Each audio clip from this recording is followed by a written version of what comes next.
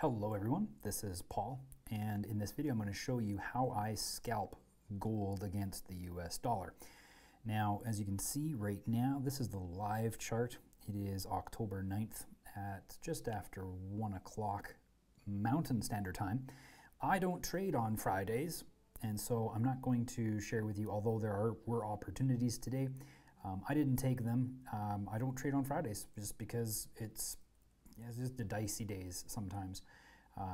Very seldom will I, and if I do, I'm only risking about 1%, maybe 1.5%. So I'm going to go, and I'm just going to scroll here and just let it go. I can't see what day it is. I want this to be as blind as possible, and I stop. And we're going to start here. So I'm going to get my replay, and we're going to go ahead and, oh, look at that great opportunity right there, eh? Beautiful. But that's not what we're trading. We're trading over here because, you know, that you might have missed this. This was at, just after noon, so you might have been at work or whatever, so we can't count that as, we're not going to cherry pick the chart, which is what most educators do. We're going to start from here, and before I start pushing play, before we advance the candles forward, I want to share with you my tools that I'm using to help me do my job. The first of which is Algo. You're definitely going to enjoy using it if you have a trade strategy already. It doesn't matter what it is, Algo will help you. It helped me significantly. It did two things. Number one, it minimized my losses, which if you can just do that, you are ahead of the game. You don't necessarily have to look for more winning opportunities, but if you can avoid the losing ones, you're going to profit way more. Think about it. So if you, so yeah, there's that. The second thing that it did, it helped change the way that I think about the markets. And we all know that mindset is probably the most important thing when it comes to trading. So mindset first, and then money management, and then of course your technical analysis. So we, that's what we're after here, is using Lux to help us identify good opportunities. And they've got a bunch of tools built in that, that help me do just that. Do not follow their signals blindly.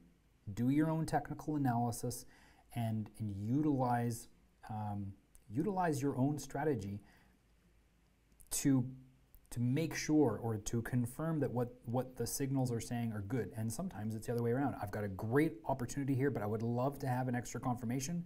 Lux just might be that confirmation for you. So I'm going to be using Lux. I have two Lux algos on my chart. One of them is pretty bare bones. All it does is it just gives me my reversal zones. And then the other one, I've got it doing a lot more. It's going to give me the confirmation signals, and I have it on the equalizer bands. And these are my settings. There you go. And you know what? The reason why I'm doing this, people are like, oh my goodness, he's sharing everything here. Take notes, play this video, save it, play it over and over and again if you need to.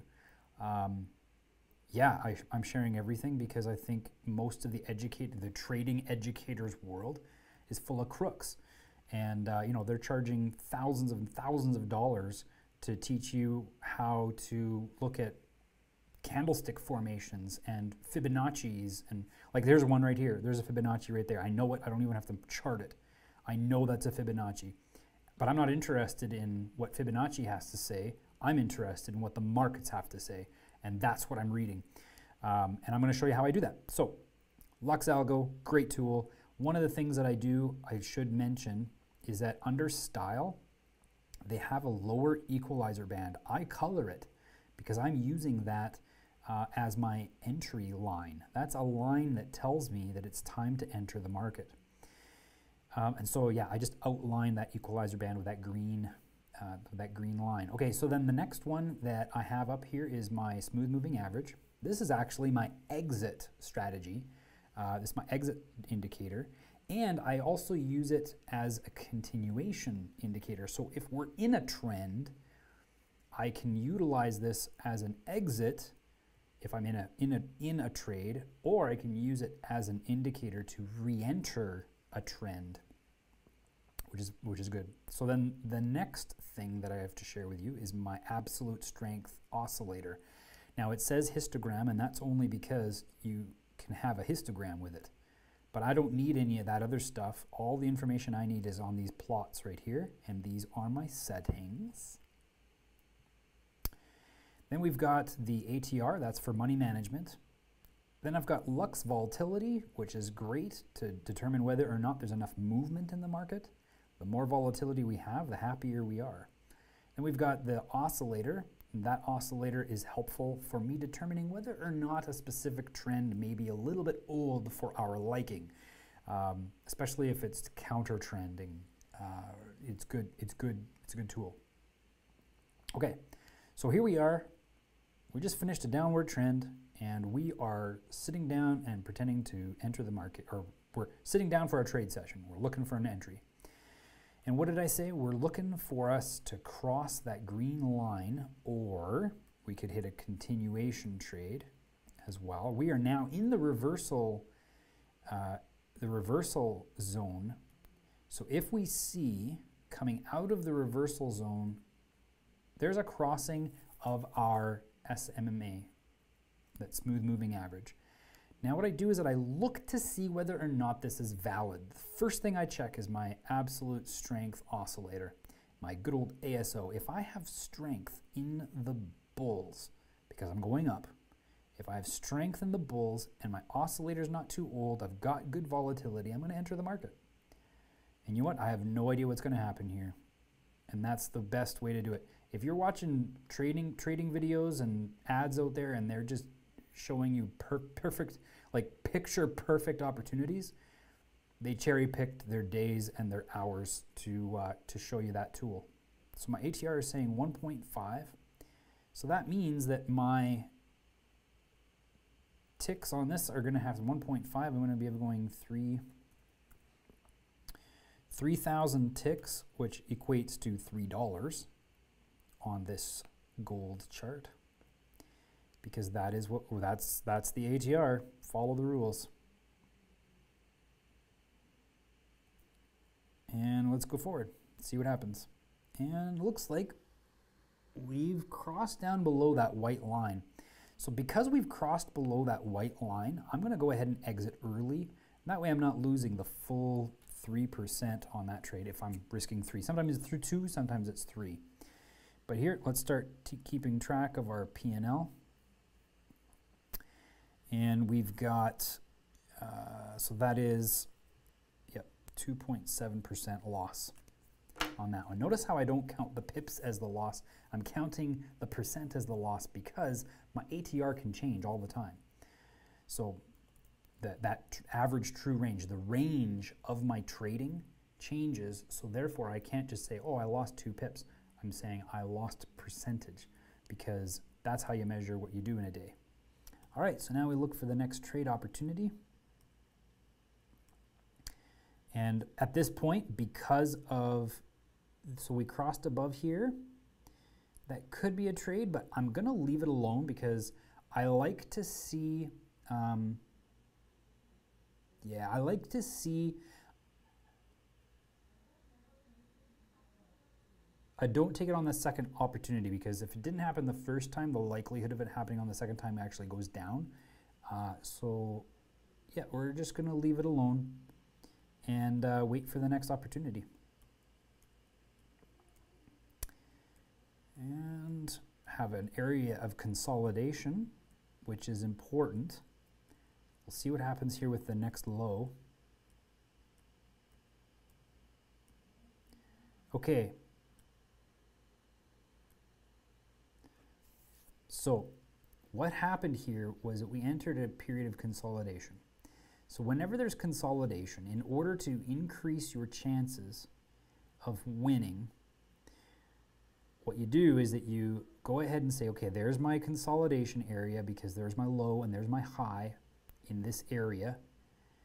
And we just wait. We wait for the price to close beyond that consolidation zone. And it looks like we did. So we are at, let's just select the box again here. So that candle closed at 1876.2266. So it tied. It actually, no, yeah, it was below. It closed below because the the box is at 331. So it closed below. That means now we can start looking for the next opportunity. We don't enter the market yet. We just look for the next opportunity at this point.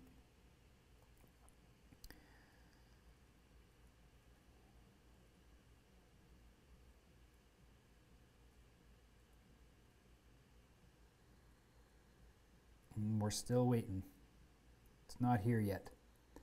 There's a buy signal from Lux, and we have strength in the bulls, but we have not crossed that green line yet. That's my indicator. There it is. And we have strength in the bulls. So we're going to go ahead and enter the market. Let's give it a shot.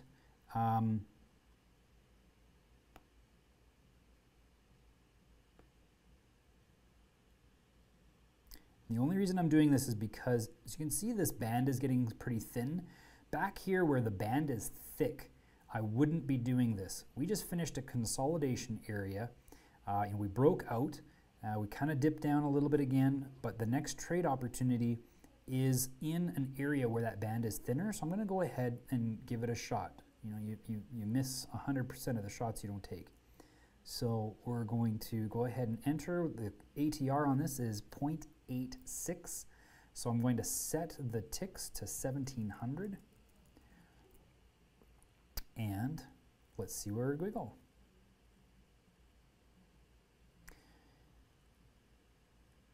Now, looks like we might have crossed below that white line. We did. But we did not close below the line we entered, and so I'm just going to hold out for a bit. Looks like we're going down, but we're actually in another consolidation, aren't we? It just did not want to go below that line, did it? But we are in a consolidation area, and we are still in the trade. So what happens in this instance is I watch for a moment in time where we have some profit so that I can take it out. Let's go ahead and extend this out more. So I've been in profit a little bit over here. I was in profit right away, and then I went down, and when it came up, now that confirms that we're in consolidation. So what I'm looking for now is just a little bit of time for some profit. There we go. And then we're going to take a look at my indicators.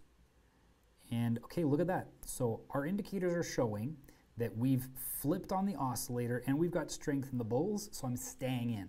So notice how I waited to make a decision until I see, you know, this a movement, right? So we broke out of that consolidation range almost. We're in profit. I may have taken this out with profit if it looked like it would continue, but we've got indication, our indicators are showing that we are now in a bullish trend. So we're gonna hold out and see what happens. There we go, we took profit on the first trade. Remember, we're taking two trades. The first trade took profit, and it looks like the next one would have hit the trailing stop. Yep, it would have. So in total, we got 2.835 pips. Took profit on the first one, so that's our 1.5. And then the next one, we would have taken just shy of 1.5.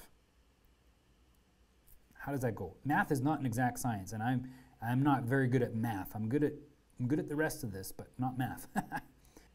So 1.2%. So we got 2.7% out of that trade. All right, so now we're going on to the next opportunity possibly here. Let's see, we crossed the green line, and we're showing strength in the bulls, or sorry, the bears. However, we are now in a bullish trend. We shifted, we switched. So remember how this was getting thinner? And so I was like, hey, let's take it. And we did, and we won. But there, we can see now the trend is widening on the equalizer. If I just move this over here, you can see the equalizer is actually getting wider. because the equalizer is getting wider, I am not going to go against the bullish trend. And now we have a cross of the line with a strength in the bulls, I think. Let's just double check that. There's my crossing. And we still don't have strength in the bulls yet, even though we crossed. No strength in the bulls, so we don't go in. We wait. You could go in here. This is a strong signal from Lux. We've got strength in the bulls, and we can see that the oscillator is pinching off here. So I'm going to go ahead and enter a trade. And my ATR is 0.688, so I'm just going to round that up, and we're going to look for 1,400 ticks.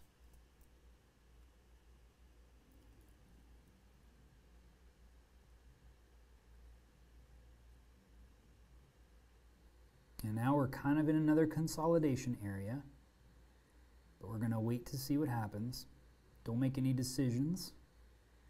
Okay, so now we crossed below. We still have strength in the bulls. Even though we have strength in the bears, we do have strength in the bulls still. So we're going to hold out, and it's a good thing we did. There we go. So our first trade took profit right there. So that's our 1.5%.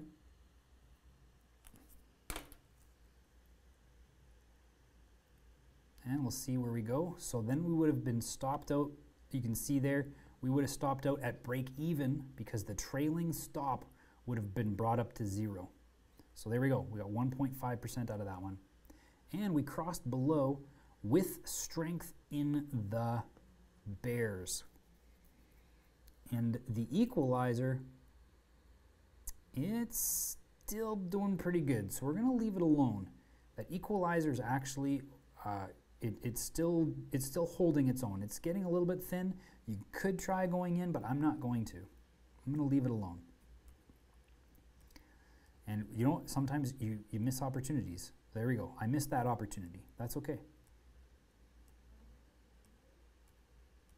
All right, so now we actually just came out. We're in the bands for a bit, and now we're out, or in the reversal zone. But what we're looking for after the reversal zone is we're looking for a cross of the, yep, there we go. Okay, so now we've crossed the smooth moving average. We check our indicators. Indicators are showing we've got strength in the bulls. We've got the oscillator going up. So we're going to go ahead and enter the market. Just because this is leaving the reversal zone. I wouldn't do this if I didn't touch it. I would be actually looking for a continuation in this case because we can see that that trend has now shifted. It's actually gone ahead and moved to a downward trend. So 4.8. So we're going to round this up. We're looking for 1,000 ticks. And ooh, getting dangerously close there. But we came back around. Let's just see what happened with the, so on that moment, so let's go back for a second. On that moment that we crossed the smooth moving average, I would evaluate right there. We crossed the smooth moving average. I evaluate, what do we have? Well, we got strength in the bears for sure, but we still have strength in the bulls. So that indicates that we haven't left this yet. And we got close, but we came back up here. Now we're back in profit.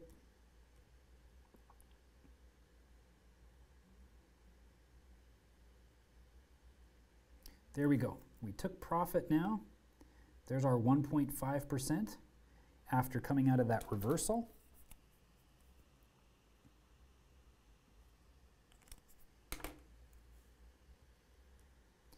And let's see what continues.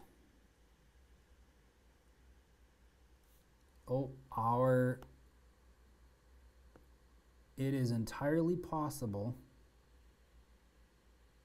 That would have been really close. We would have played that one by ear.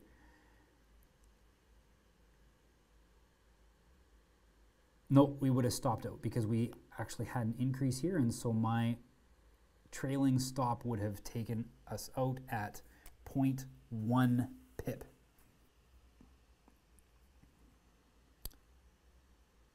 So that would have been exactly 0.1%. Okay, next, look for the next opportunity. Okay, we dropped below. Yeah, we closed below right there. But I still see strength in the bears, the bulls.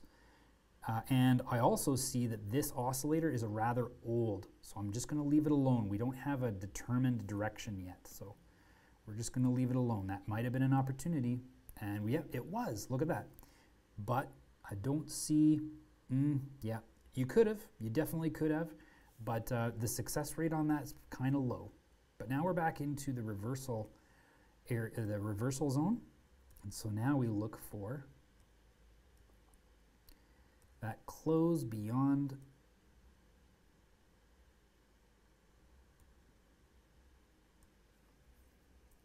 it's not going up there, is it?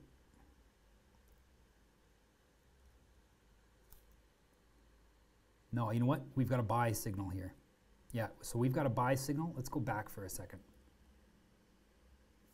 So when Lux Algo's got a buy right there, we check. We've got strength in the bulls. We've got an oscillator that's switched. Our volatility is fine. So we're good to go. We're going to enter the market here.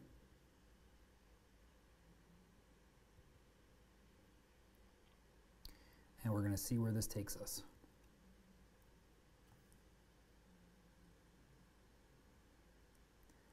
And the only reason I'm taking this, I would not normally take a buy, but I'm taking it because we are coming out of the consolidate or the reversal area, that reversal zone.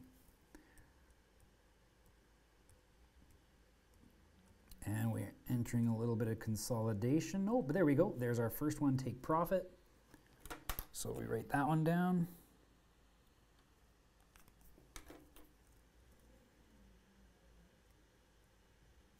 That's a nice one.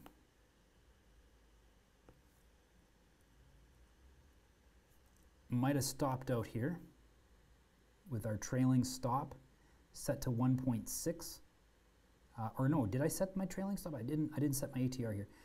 So that's a 9.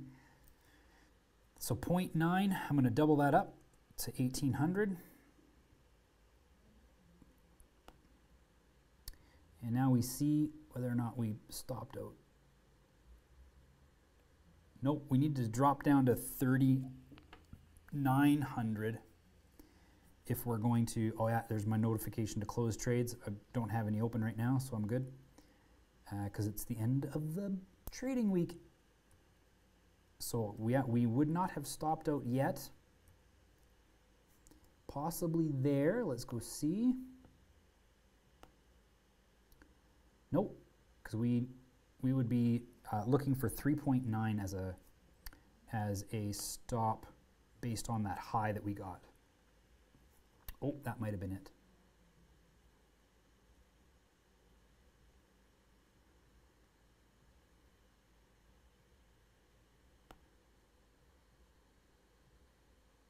Yep, so there we go. That's where we stopped out.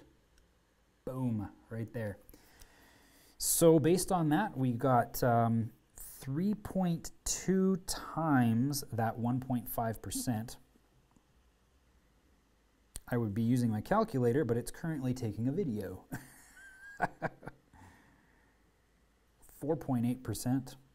And that, ladies and gentlemen, is all I'm going to share with you today. The video is going a little bit longer than I expected, but we had a little bit of time in there where we had to do some math. But there we have it. There is a trading session. We just finished off that there. There was the consolidation. We avoided that. And then we started trading. And that took us 3 hours and 11 minutes. And we got 1, 2, 3, so 1, Let's do the math on the rewards here. That's 1, 2, that's 12.1% wins and a 2.7% loss for a total of 9.4% gains in a 3-hour session there. So thank you so much for watching. Look, the reason, again, I'm doing this because I want to help you out as much as possible. That's my trading strategy. That's how I do what I do. And you know, I went to a random day there. We had a loss, but we mitigated it. You could see there were opportunities that I didn't take, even though I had a signal. Like, here's a sell signal that told me to go into the market. I didn't take it, and that's just because we were using other things to complement the tools, and we were able to avoid that. And in 3 hours, we increased our account by 9.4%. Doing this now, I didn't do this week. This week I was focusing on indices, so I didn't trade this, but I'm just showing you the strategy that I use for indices on the 1-minute chart and applied to gold. This was on October 6th in the evening, Mountain Standard Time. That would have taken us to, 8 o'clock in the evening. So I hope that helps. Obviously, I've got a trading room. If you want more help, if you want to get some intensive guidance on this and up-to-date stuff, you get to watch me trade live. I don't talk much. You just get to watch me. But that's my strategy. I hope that helps. If you want to learn more about Lux, there is going to be a link on the page that you can visit wherever the link might be. And I look forward to meeting all of you and hearing about how this kind of trade strategy helps you out. So thanks so much.